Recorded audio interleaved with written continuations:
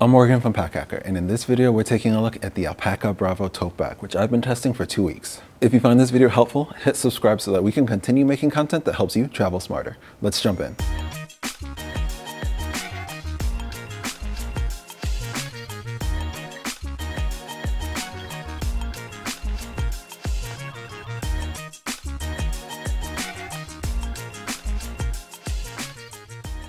Starting off with the outside of this tote pack, which they call it because it is a combination tote and backpack. You can see at the front is very minimal. It has like a basic blank face except this one pocket right here. The material is made from an Axoflux recycled fabric, Poly 300D, and it's very rugged, but it's like somewhat soft to the touch. It's very comfortable to hold and kind of just throw around and use, but very protective and feels durable to the point where I wouldn't be concerned about anything like water or like food or drinks, anything like that getting spilled on top of it. It can just be like wiped off really easily. In addition to the material, the YKK zippers and this aqua guard around them help ensure that anything inside stays protected from the weather as well, which is really nice.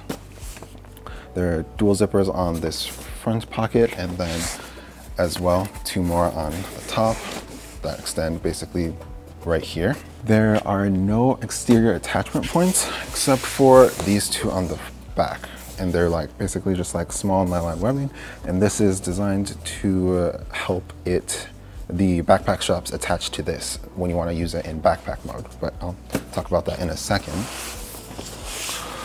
The only other external features on this bag really are the grab handles at the top. So like I mentioned before, it is a combination tote and backpack. And so in tote mode, there are magnets here that you can kind of like pull together. They don't like click or connect really. They kind of just stay together basically.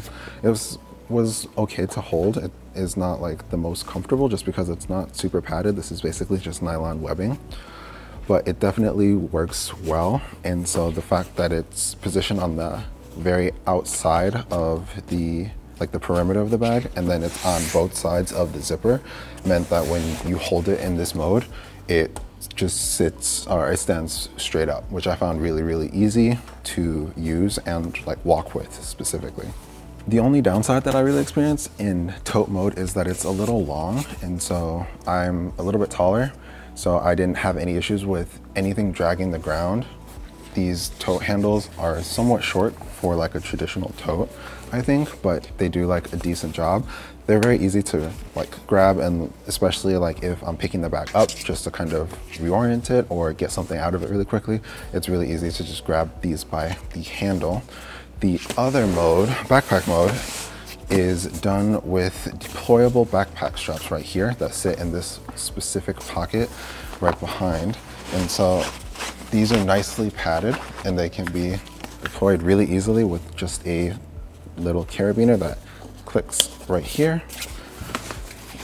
I found that these were super easy to use, and the straps themselves are pretty padded, so they're very comfortable.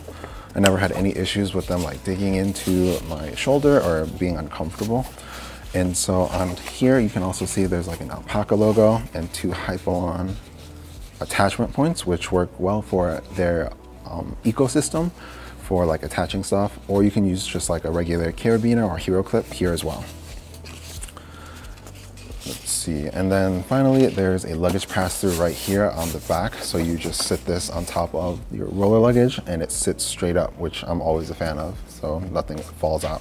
This is what it looks like on. As you can see, it's standard backpack. The shoulder straps are easy to adjust, and they have strap keepers, which is always nice. And let's see, in tote mode, it's very easy to just kind of hold it, and it's, like I said, somewhat comfortable. It's not like the most comfortable, so I wouldn't like use this mode a lot, but going from like point A to point B or throwing this in my car was really, really helpful and really easy to have these handles just to throw around the bag, or it's even easier to go from like tote mode to backpack mode. It doesn't really require anything. So I just I found myself leaving the backpack straps attached no matter what. And this was like the default mode that I would use it in. And then occasionally tote mode. So despite its minimalistic appearance, it does have a decent amount of secondary compartments. The first I'll start with is a small water bottle holder here that can also be used for an umbrella. They say it can hold like a thin to medium, like smaller medium-sized water bottle, which I found to be accurate. This is just like a small, like 20-ounce water bottle. This pocket doesn't have any stretch or anything like that, so you can't like get away with sticking like a bigger water bottle in it. This one is really designed for like an umbrella or like a smaller water bottle. And at the very bottom here, there are drainage holes for if you do put an umbrella here or you have a water bottle that sweats, it'll just kind of sip or sink through here and it won't stay inside this pocket, which I found like a very nice touch. Let's see, the front compartment here has the dual zippers. They don't come down very far, considering that this pocket comes all the way down here.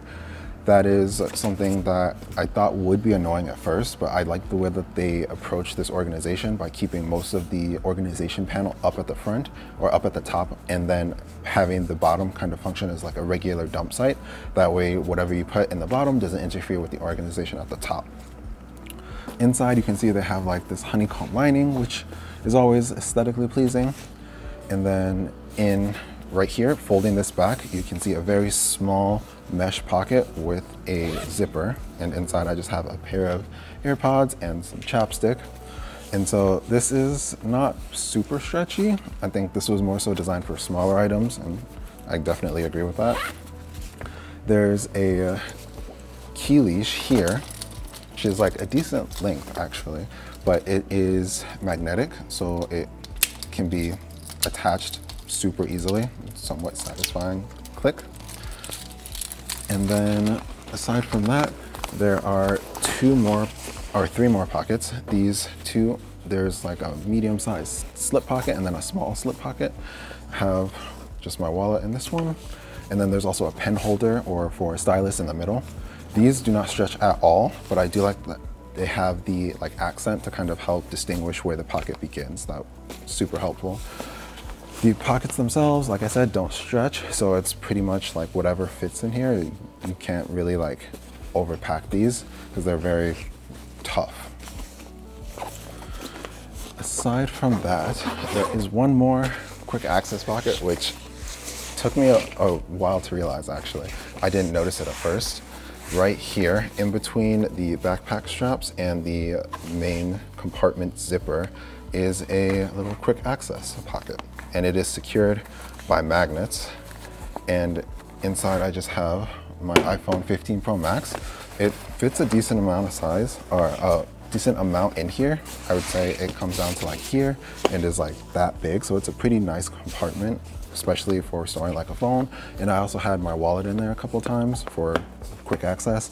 And I found that it was super easy to get into, especially in tote mode, because it's kind of hidden, it's not like very noticeable. So I just like grab my phone or grab my wallet really quickly, and it stayed pretty much like out of sight, out of mind, which I found was pretty nice. Let's see, and the only other aspect of this pocket is, I will say, there's no like inner lining, so there's no like plush material inside. It's basically the same fabric on the outside. So I would be careful putting like sunglasses in here, just because there's no padding either, and because it's a little flat, it might crush your sunglasses, so something to keep in mind. Moving on to the main compartment with these dual zips that come about right here. This is kind of where there's the like main capacity for this bag is. Inside, it pretty much, it sits pretty flat, I will say, but it can expand a little bit. I found throwing like a jacket in here was pretty easy, in addition to like my work stuff like laptop, tech pouch, etc. It can fit a 16-inch MacBook Pro easily. And it also has another slip pocket for like a tablet or a notebook. This has a nice plush lining to help make sure that it stays scratch free, and it's the same on this side as well, which is really nice. Usually I only see it on like one side. And then, like I said, I have a tech pouch in this slip pocket right here, which goes all the way down. And then it has this to just kind of keep everything in this pocket secure. So if it like goes upside down, nothing falls out or anything like that, which is a nice touch. Opposite of that is another zippered pocket right here. This one's like similar to the one on the front compartment, but just like a little bit bigger. It has a zipper and it is also not super stretchy. And it is kind of have like a softer material. It's not plush and it's not mesh, but it's like a little bit softer than this like honeycomb lining. And inside I just have like a little notebook, but it's pretty spacious. You can fit like a decent amount of like storage in here. I would put like hard drives, stuff like that. And then finally, there's another water bottle pocket located in here as well. And so I think this was designed as a water bottle pocket, but you could really just kind of put anything in here. It kind of just sections it off to keep it like in here, but like organized and from flailing around. It goes all the way to the bottom, and I was able to fit a Nalgene bottle in here and a 32-ounce Owala sip without any issues. It's really just like a band that goes around it in order to keep the contents of it like sitting right, like a water bottle.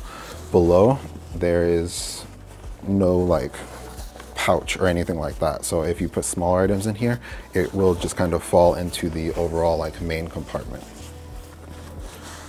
Aside from that, this is basically just like a nice area to store bigger items in. The only other thing that I will note is that if you have a water bottle pocket or a water bottle in the water bottle pocket on the outside or an umbrella, as you can see, it does kind of like eat at the storage inside of here. So that's this right here. So there you have it, the ALPAKA Bravo Totepack. Thanks for keeping it here at Pack Hacker, your guide to smarter travel. We'll see you in the next video.